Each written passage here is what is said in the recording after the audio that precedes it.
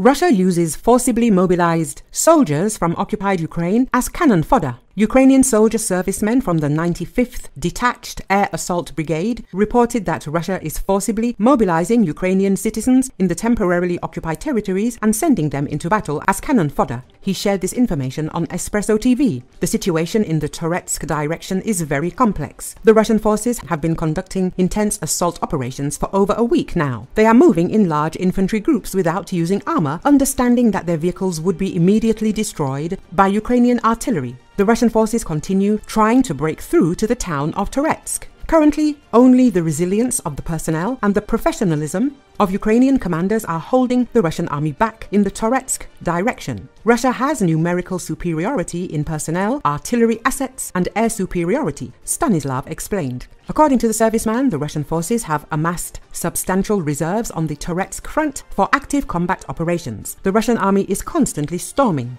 All combat actions on the Toretsk front resemble a continuous assault. The Russian troops exploit their numerical advantage in personnel to attempt to advance from all directions. However, the losses among them are significant, indicating that Russia has accumulated considerable reserves on the Toretsk front. The Russian forces have concentrated military-industrial complexes previously established there, and according to intelligence data, many forcibly mobilized Ukrainian citizens from temporarily occupied territories, including Donetsk. They are using these forcibly mobilized individuals as cannon fodder, he added. On May the 6th, Ivan Fedorov, head of the Zaporizhia Regional Military Administration, stated that Russia's official plans include mobilizing more than 150,000 people from the temporarily occupied territories of Zaporizhia region for the war against Ukraine. He mentioned that drafting for the occupied areas of Zaporizhia has commenced, with the enemy setting up necessary infrastructure at each enterprise.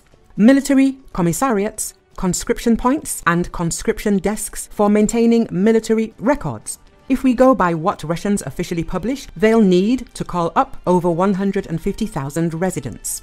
We know there aren't many mobilization resources left in the temporarily occupied territories because half of our population has fled. However, it's important to note that the enemy has also brought a large number of people to areas like Berdyansk, Melitopol, and Enerhodar, who could serve as additional mobilization resources, Fedorov explained.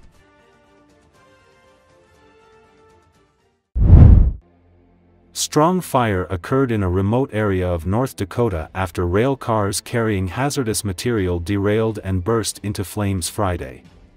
Officials said there were no casualties during the incident and the threat to those living nearby appeared to be minimal. Emergency Management Director Foster County Andrew Kirking said 29 cars of the train carrying anhydrous ammonia, sulfur and methanol derailed around 3:45 a.m. in an area surrounded by farmland about 225 kilometers northwest of Fargo.